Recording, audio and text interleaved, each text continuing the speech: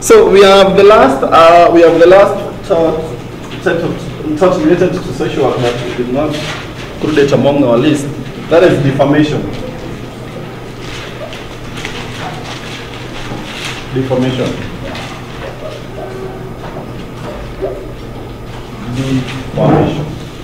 Defaming. We are in the defamation term. We have fame and the D. We are fame and D. So yes, my dear. Please ask.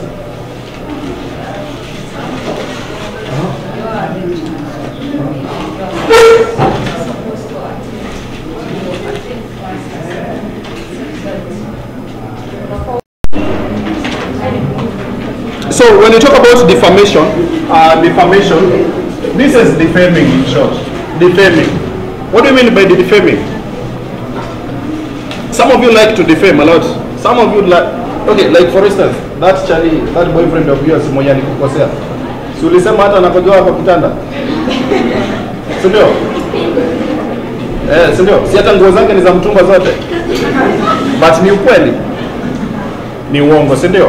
So you are simply defaming Paul, eh?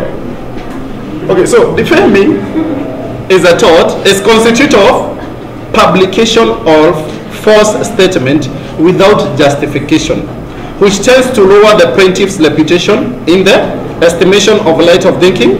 To shun or avoid, no person should therefore publish false statement which adversely affect the reputation of another. In such statement without justification, all he may do so only at risk of incurring liability for defaming. So when defaming is when you publicize things that are not true, untrue things about Kamau. Ati Kamau likes wasting time in class. Which time have I wasted? Lunch time. Oh, Kamau likes taking our lunch time. Lunch time? You don't even go for lunch. Where? When? Ice pop is only 5 minutes and then you come back. So defaming is when you tell lies or publicize news that is false. So elements of defaming. One element of defaming, when we talk about elements like characteristics of defaming, one is the defendant must have made a false statement. You the one defending, you the one who have been sued, there must be that element that you made a statement that is not true. Number two, the statement must be defamatory. Defamatory meaning it must damage the reputation of the person you talked about. Three, defamatory statement must refer to the plaintiff. Defamatory statement must refer to the plaintiff. The plaintiff is the person who has been injured, the person who has suffered. Fourth one, the defamatory statement must be published. It must be imenea.